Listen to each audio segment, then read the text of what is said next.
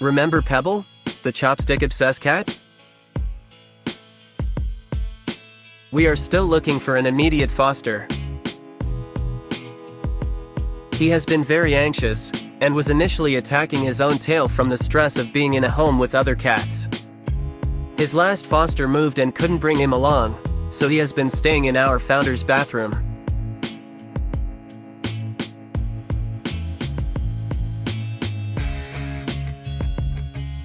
He has settled down a little bit, and is a sweet and playful boy when he's on his own.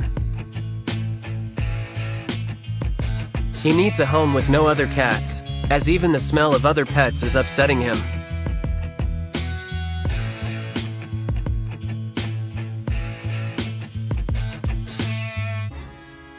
If you've ever considered fostering, now is a great time. Please help us find Pebble a temporary home.